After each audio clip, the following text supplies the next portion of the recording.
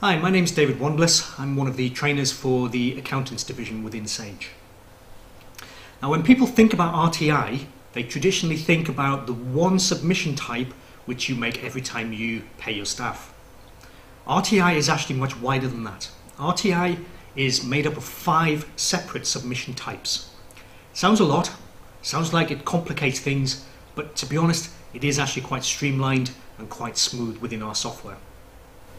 The first of the submission types is the employer alignment submission. Now, this is a one-off.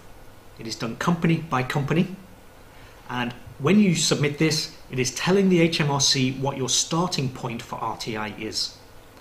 It submits a full list of all employees who have been employed in that financial year, whether they are leavers or whether they are still current employees, and it will submit their names, dates of birth, basic details such as address and so on, and it is this information which HMRC will then use to match against their existing records.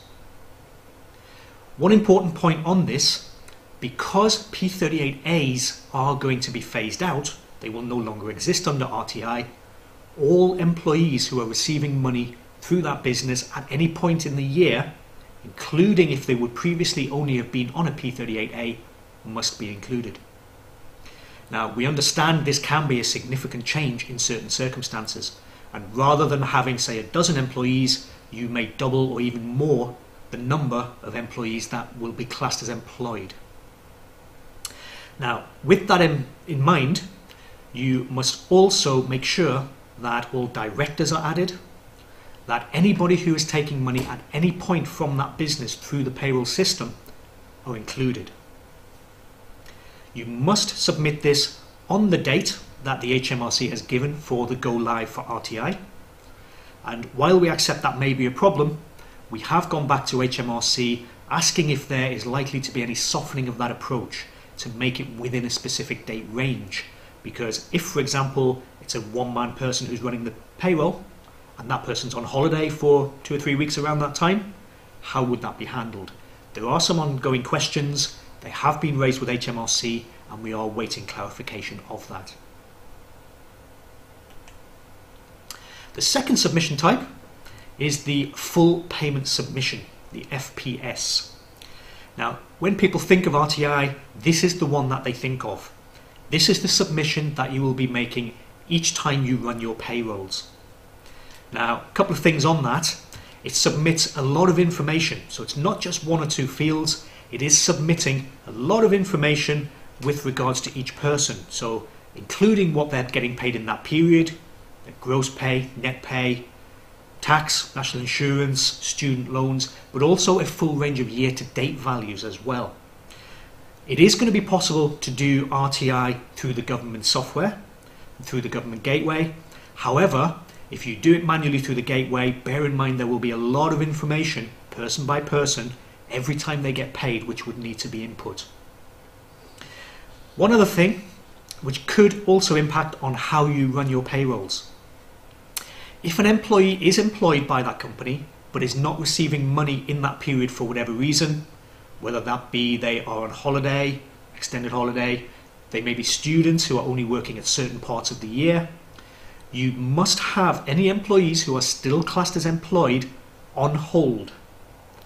Previously, we've seen 3 traditional ways of dealing with employees in that scenario. They either do go on hold, which would be the correct way, they are paid 0 gross pay. That in future will no longer be acceptable to HMRC, and it will be an automatic trigger for a compliance visit. And the third way is you basically just deselect them from your list, you ignore them. Now, HMRC have stated that if you do not subsequently submit a person for 12 consecutive weeks or for 3 months, they will close that employee's record within that business. They will make the assumption that person is a leaver. Therefore, going forward, the only way to deal with employees in that scenario is to have them on hold and submit them in that way. What will happen with the information that is submitted is the HMRC will use the submitted information to calculate what that company owes at the end of their payment period. So whether that is monthly, quarterly or annually, depending on what has previously been agreed with the HMRC for that business.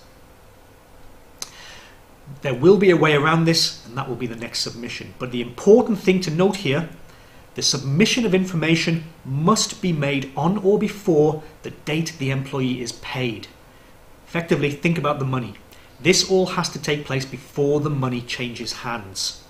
And this has been a big bone of contention for a lot of employers, we know that, but this is the one area that HMRC is not going to soften their approach on. They must know the information before the money changes hands. The third submission type is the Employer Payment Submission, the EPS. First important point, not everybody would be making these every time. Let's say, for example, you have a quarterly agreement with the HMRC for this particular business.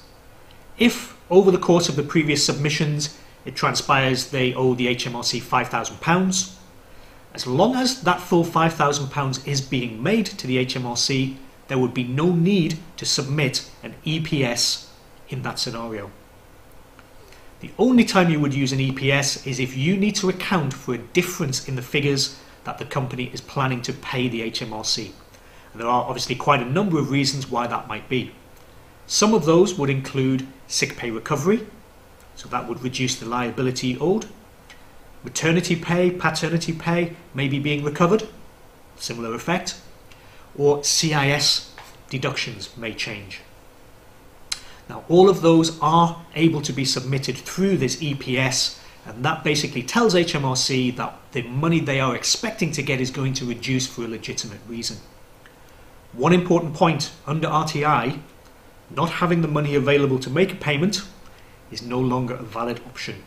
Previously, when you got to your end of year, as long as HMRC had received the full 12 months payment, that was adequate. No longer. It's all about the cash flow for the HMRC. Payments must be made in accordance with the payment agreement you have with HMRC. If that's monthly, they expect full payment on a monthly basis. If it's quarterly, similarly every quarter, and so on. The fourth submission type is the National Insurance Verification, the NVR. Now this submission type can be made at any point. It can be done employee by employee, so if you do have one that you wish to query with HMRC, you could do so. Or you could do it for a batch of employees. And what Sage is recommending is when you first start using RTI, it might be a good idea to submit all of your existing employees for an NVR. This places the emphasis on HMRC confirming the information that they have. They will then return with one of three scenarios. Yes, you have the correct information for the national insurance number, continue to use it. No, you don't, but this is the one that we want you to now use for that employee. Or the third option would be, we don't know, we don't have a national insurance number for that person. Leave that field blank, and we will be changing the validation in our software to allow that, and HMRC will investigate that further and subsequently send through a national insurance number when one is available. Now, with that in mind, the notifications will come through your existing mailbox, and you will then need to apply those once they are received. The fifth and final submission type is the Earlier Year Update, the EYU. Now, at the present time, we have very limited knowledge of what this will look like. It's the one submission type which is not yet set up within our software at the time of this video.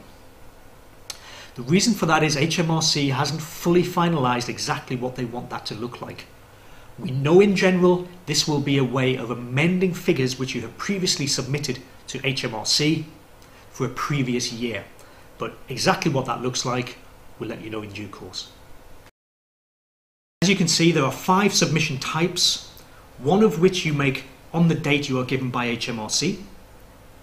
That is the first submission that they will receive from you. Previously, the idea was this would only be done for larger companies, 250 employees or more. That has changed. All companies will now be required to make that submission.